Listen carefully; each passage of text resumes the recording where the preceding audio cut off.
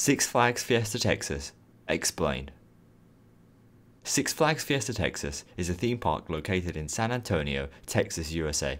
The park originally opened its doors in 1992 under the shorter name of Fiesta Texas. It was initially constructed and owned by the Gaylord Entertainment Company before being purchased by Six Flags in 1996. As of now, the park spreads over 200 acres of land and is host to more than 40 different attractions. Six Flags Fiesta Texas is split up into 6 areas, each of which reflect the aspects of the state of Texas. For example, the Spassburg area features a German-themed village reflecting the German heritage found in the state. The park itself operates seasonally, between March to December. Prior to Fiesta Texas being built, the site was a limestone quarry created in 1934. As a result, a large section of the park is encased by the high walls of the quarry. The park debuted with 2 roller coasters, one of which, named Kiddie Coaster, still operates today. Kiddie Coaster is a small Vekoma Junior coaster which can be found within the children's area of the park. The second roller coaster, originally named Rattler, was a wooden roller coaster constructed by the Roller Coaster Corporation of America. Rattler was closed in 2012, allowing it to be transformed into the hybrid coaster fittingly named Iron Rattler. Iron Rattler was constructed by Rocky Mountain Construction and features the famous steel I-box track on top of a wooden frame. The ride opened in 2013 as one of the first RMC hybrids in the world.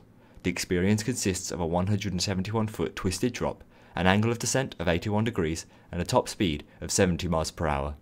Other elements include 4 overbank curves, a zero-G roll, and a tunnel. The third roller coaster installed at the park was Joker's Revenge, which operated between 1996 and 2001.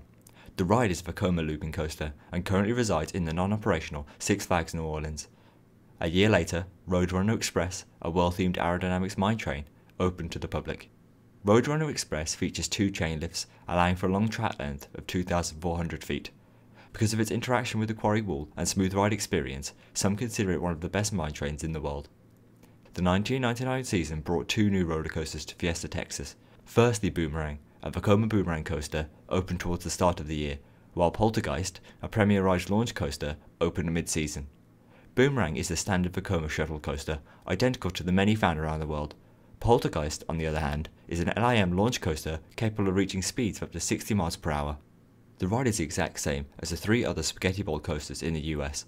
The main characteristic of these attractions is an incredibly dense region of track in which the trains quickly navigate. A single year later, in 2000, saw the completion of Superman Krypton Coaster. The ride is the tallest and fastest B&M floorless coaster in the world.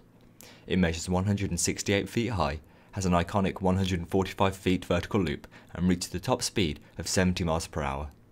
Superman is widely regarded as one of the best floorless coasters in the world due to its intensity and interesting use of the terrain. As of the 2016 season, the coaster currently operates with a virtual reality option. Some enjoy the alternative experience, but others dislike the increased wait times. 2006 saw a name change and expansion to the resort's water park. Named Whitewater Bay, the area features many slides and over 10 water attractions. The park is also scheduled to add a water coaster, the first of its kind in the US, in 2017. Fiesta Texas also features a large array of flat rides. In addition to the typical Six Flags Looney Tunes family rides, visitors can also find an elaborately themed log flume, Sky Screamer, Top Spin, and SNS Triple Drop Tower. On top of that, guests can experience multiple unique family attractions, such as Hustler or Scooby-Doo Ghost Blaster. Another notable attraction is the park's train ride, which at one point passes through the quarry wall. Six Flags Fiesta Texas also holds a variety of live entertainment for guests. While most of the shows focus on singing and dancing, Lone Star Nights, perhaps the park's most iconic show, offers a different entertainment. This must-see experience combines fireworks and projection mapping on the quarry wall in an unbelievable event that no visit to Fiesta Texas would be complete without. Several other events also occur at the park, including Fright Fest and Holiday in the Park. Fright Fest is a Halloween-themed event consisting of haunted houses and live actors spread throughout the resort, while Holiday in the Park is a Christmas-themed event in which the park is decked out with millions of lights. In 2007, Fiesta Texas constructed Pandemonium, a Gerstlauer spinning coaster. This was quickly followed by Goliath, a B&M inverted roller coaster. Goliath was removed from the non-operating Six Flags New Orleans, in which it operated under the name of Batman the Ride. Interestingly, the ride is a mirror image of the original Batman layout found on many inverted roller coasters around the world.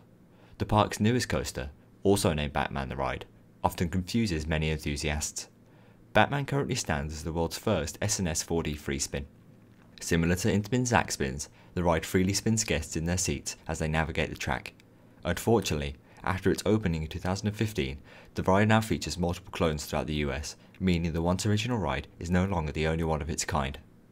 While Fiesta Texas may not have the most impressive roller coaster lineup compared to other Six Flags parks, its excellent atmosphere, unique attractions, good food, and great customer service keeps visitors coming back for more. For this reason, many consider it the prettiest park in the Six Flags chain and a must visit.